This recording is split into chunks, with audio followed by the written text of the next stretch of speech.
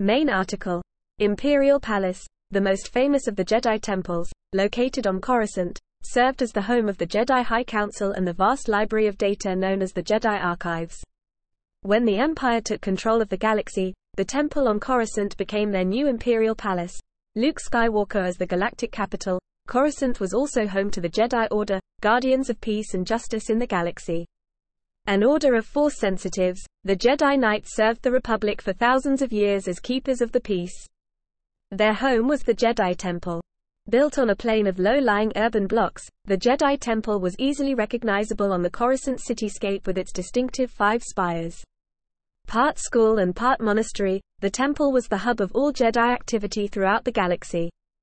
In one of the spires sat the Jedi High Council, led by the Grand Master of the Order, which directed the actions of the Jedi and served as advisors to the Senate and Chancellor. The temple held a large lobby and chambers with statues of famous Jedi and also contained numerous facilities including hangar bays for starships and speeders utilized by the Jedi, sleeping and living quarters, rooms for meetings and instruction, a medical facility, prison cells, and communications and security stations. The temple also held the famous Jedi Archives, which stored the largest collection of information on the galaxy as well as a vault containing the valuable holocrons containing the Order's Force knowledge and secrets.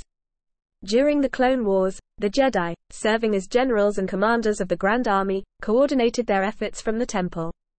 However, as the war began to conclude, the Jedi became more separated from the hierarchy of the military command and establishment. When Palpatine was revealed as the Sith Lord the Jedi had been searching for, he ordered the execution of Order 66 and sent his new apprentice Darth Vader to the Jedi Temple. Entering with the 501st Legion, Vader and the clone troopers seized the temple, killing all the Jedi and younglings inside and setting the monastery ablaze. Later, Masters Yoda and Kenobi infiltrated the temple to discover what had occurred. It was there they reconfigured a distress signal transmitting from the temple to any surviving Jedi asking them to return, into a Sith trap, and learned the truth of Skywalker's fall and Palpatine's identity as the Dark Lord of the Sith. After the war, Palpatine turned the temple into the Imperial Palace, using it as his new home.